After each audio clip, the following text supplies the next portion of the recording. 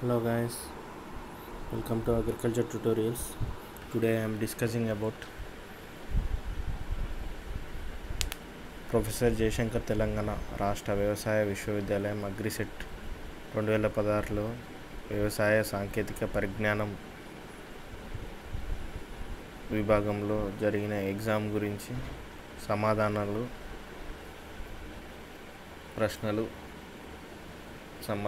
Discuss చేద్దాం. 2016 AGRICET exam previous paper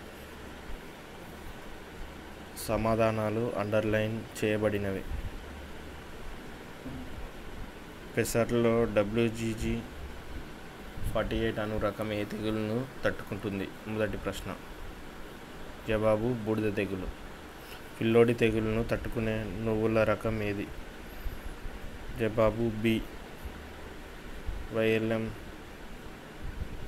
66.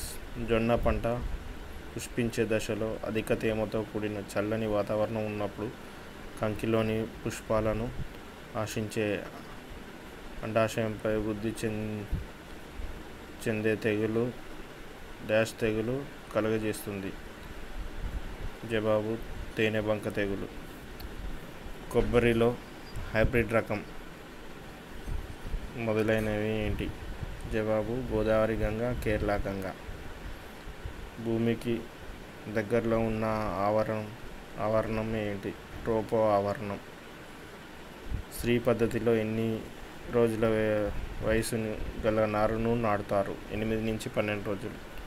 పత్తిలో పూత పింద రాలుటను నివారించుటకు ఈ క్రింది పేర్కొన్న ఏ రసాయనాన్ని పిచికారీ చేయాలి?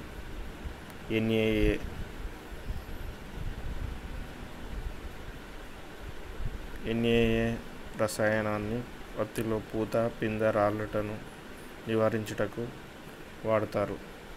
సోయా చిక్కుడులో ప్రోటీన్లు మరియు నూనె శాతం. సోయా చిక్కుడులో ప్రోటీన్ శాతం 40, నూనె శాతం 20%. ఒక విత్తిన క్షేత్రంలో వరి పంట 12 ఎకరాల విస్తీర్ణంలో ఉంటే విత్తిన ధృవీకరణ భాగంలో ఎన్ని క్షేత్రాలలో లెక్కింపు తీసుకోవాలి? 7. జొన్నలో విత్తన జన్యు స్వచ్ఛత నిర్ధారణకు నిర్వహించే రసాయన పరీక్ష. పొటాషియం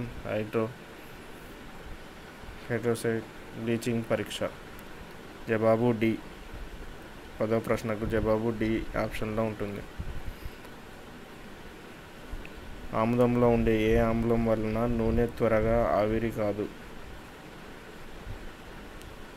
రిసినోలిక్ ఆమ్లం. జవాబు బి.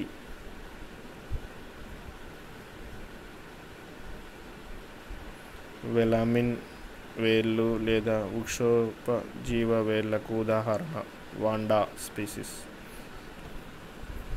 వరిలో పుష్పం తెచ్చుకోవడానికి ఉపయోగపడే భాగాలను డాష్ అంటారు. లాడిక్యూల్స్. సజ్జ పంటలో క్రోమోజోమ్ల సంఖ్య 13వ జవాబు లాడిక్యూల్స్. 14వది సజ్జ పంటలో క్రోమోజోమ్ల సంఖ్య 14. సజ్జ means bajra. Chromosome number is 14. పుష్పంలోని అవశేష లింగాలను గుర్తించండి. కేసరవల్లి, అండాకోశం. 15వ ప్రశ్నకు జవాబు డి 4. 4వది 15వ ప్రశ్నకు జవాబు. Thanking you friends. Have a nice day. Please like and share my videos. Jai Hind.